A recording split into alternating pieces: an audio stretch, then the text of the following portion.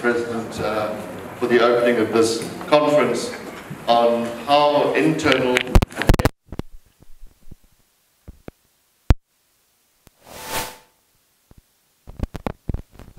This is part of a several process series of meetings, the first of which happened in Zambia at the end of March, when we focused our activities on what was then the immediate events of the impact of Afghanistan on the way in which external powers went about their business in terms of providing external assistance.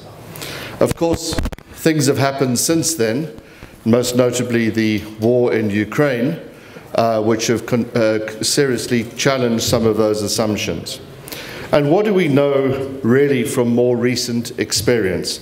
And my colleague and collaborator Dave Kilcullen is going to briefly in a moment elaborate on some of these aspects. I think we know for certain that there needs to be a methodology for peace that was ignored largely in the case of Afghanistan, what Lakhdar Brahimi called the original sin about not having a political peace established in that country. And we do know that the peace methodology has to include internal factors. The conflicting parties have to want peace more than they want to continue fighting.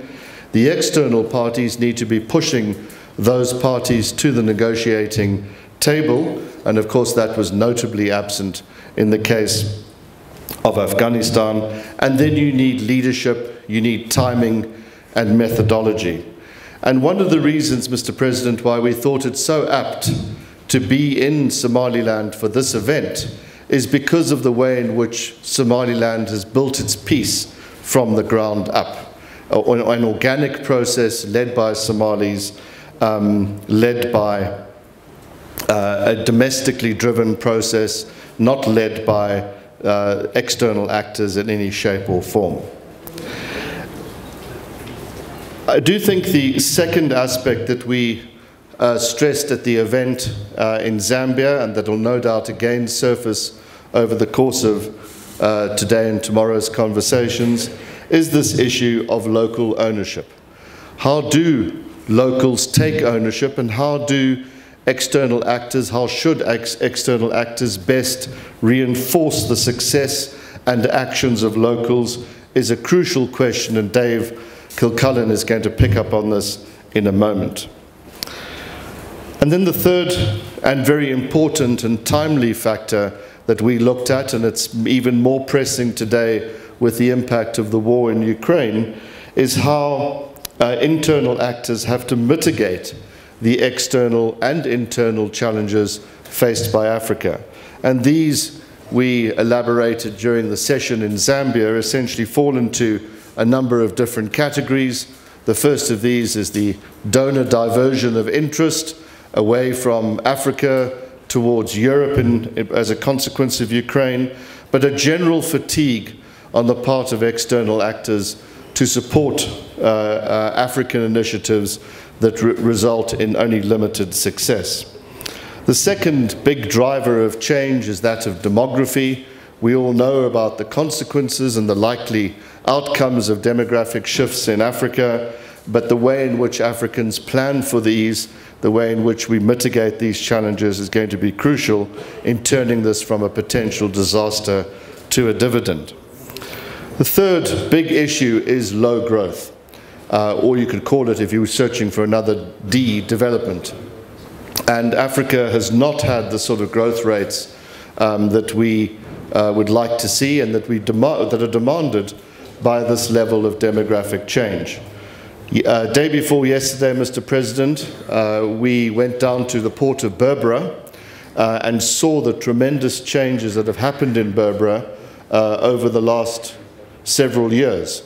Incredible changes in converting or changing that port through private ownership or private concessioning from a 100,000 a year container port to a 500,000 a year container port, and then ultimately in 4 years' time to a 2 million a year container port. And the arterial road that links Berbera, of course, with Hargeisa is a key part of that as well.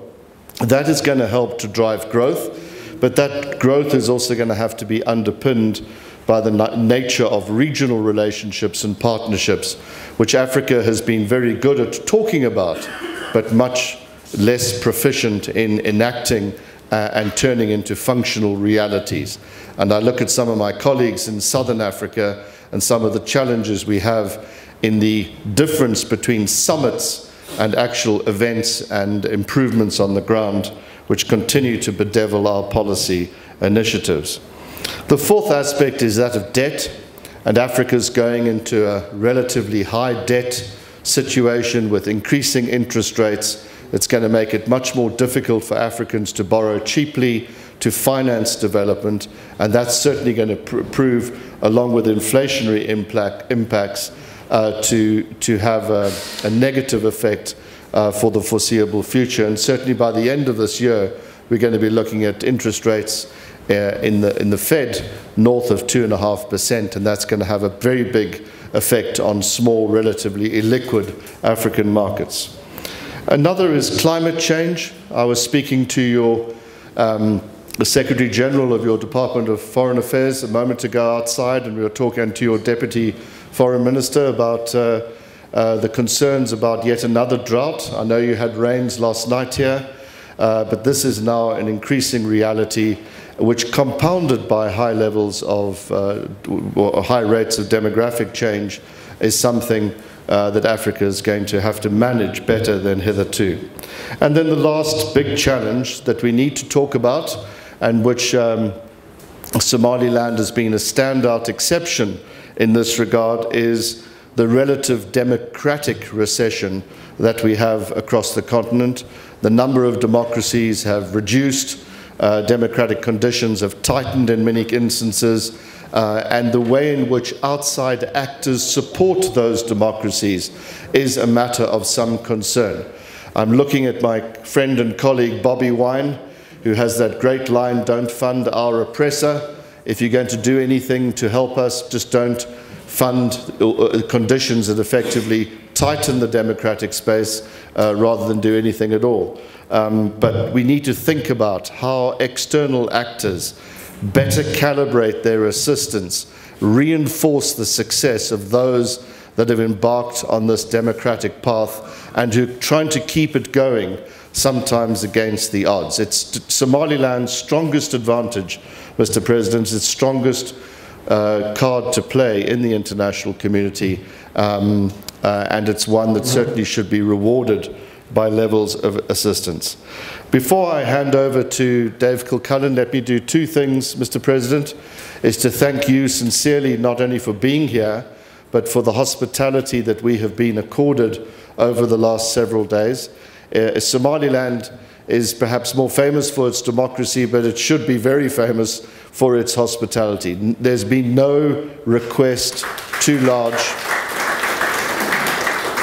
There's been no request too large or onerous for your staff to carry out for us, and particularly to Mohammed and his team of willing helpers. Thank you very much.